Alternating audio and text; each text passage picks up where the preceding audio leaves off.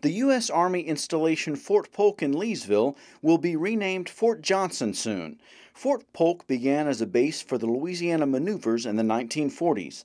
It was named after Lieutenant General Leonidas Polk, who served during the Civil War for the Confederacy.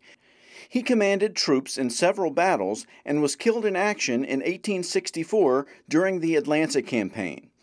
The post will be renamed after World War I soldier William Henry Johnson, who was a sergeant assigned to an all-black National Guard unit that would later become the 369th Infantry Regiment. Johnson was in frontline combat in France, and for his battlefield valor became one of the first Americans to receive the French Croix de Guerre avec Palme, France's highest award for valor.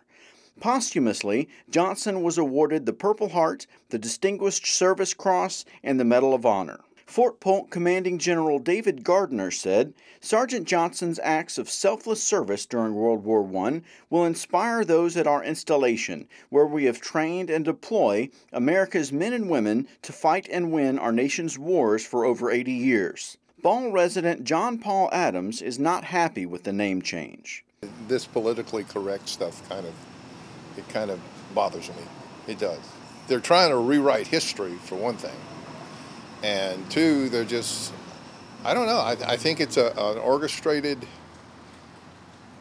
attempt to change our history, to modify things, to really to mess with the country, really.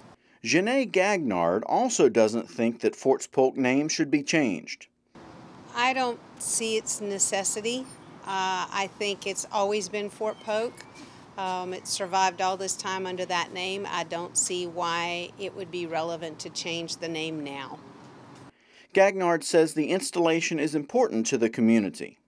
I think it does a great service for our military for training purposes, and we benefited nicely by getting 28 West improved because of Fort Polk.